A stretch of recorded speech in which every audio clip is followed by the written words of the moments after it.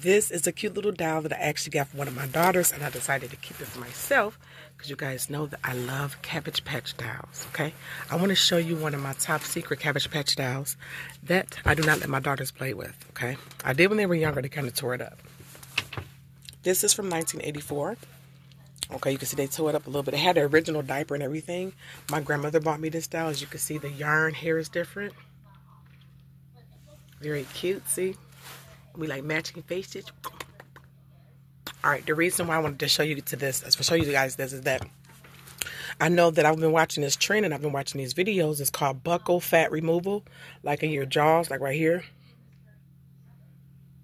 Right there, like I like the plumpiness of it because I've always get my cheeks pinched and stuff when I was younger. Like kind of like Shirley Temple, right?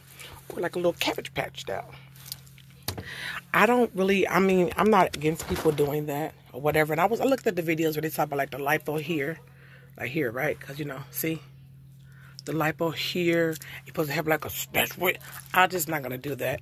If it don't, you know, come down by me on my weight loss journey and I'm a bigger woman, it's just not going to come down. It's interesting to me, though. I like to watch and kind of look, but the reason that I'm against it is more so for like medical reasons because there's a lot of facial nerves. And I listen to a few plastic surgeons that say a lot of them won't even do any type of plastic surgery, you know what I'm saying, here anymore. A lot of them are opting out of it because it kind of could leave like, you know what I'm saying, that buccal fat out of your face. It give you like this type of look, like. And it's cute on some people, but I think you can still achieve that look with makeup. You guys know I'm a newbie to makeup. I've been practicing makeup. You could do that by a little contour.